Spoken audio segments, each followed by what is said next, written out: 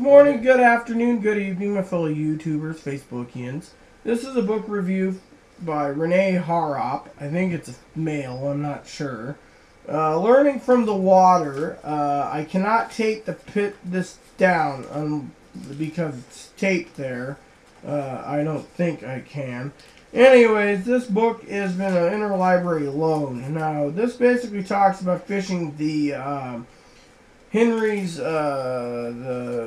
Henry's Fork out of Idaho, I believe it is.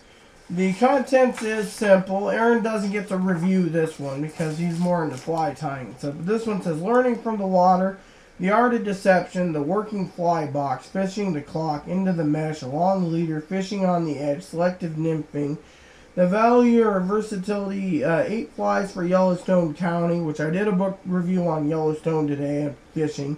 Lesson in humility, a formula for success, minute of the valley, emergence, midging top to bottom, caddy system, hoppers large and small, beetles, plan B, aquatic loss of mystery, flaws, the little drakes of summer, calabates, the speckled mayfly of quiet waters, tricos, a lesson in thinking small, pale morning duns, PMDs, the defiant hatch, beta's last chance, and then the index.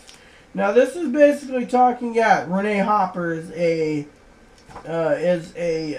male. It shows right here as a picture. But anyways, the book is really good.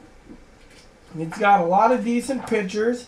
It talks about certain things, what to use, etc. Learning from the water. This is basically one of those that you can read or not read. This also has got some designs, not many designs, but some on fly designs that give you an idea. Same with tricos and etc. Pale morning duns. Do I recommend this book? Yes. Is it worth the money? I think you can get it cheaper if you check Amazon. This book's made in China. It is a stock pull book. It is a very good book. The price is out of it. This book's an interlibrary loan. Do I recommend it? Yes, I do. Do you think it's worth the money? Well, in my opinion, since I get to rate this, I give it 7 out of 10. Aaron doesn't get to rate it. 7 out of 10 ain't bad. It is one of those books that you can put on your bookshelf or you can read. I decided that new fly fishing books or books I haven't read would be read, and this was one of them. With that said, please add and subscribe if you like. Please post comments, feedback, suggestion.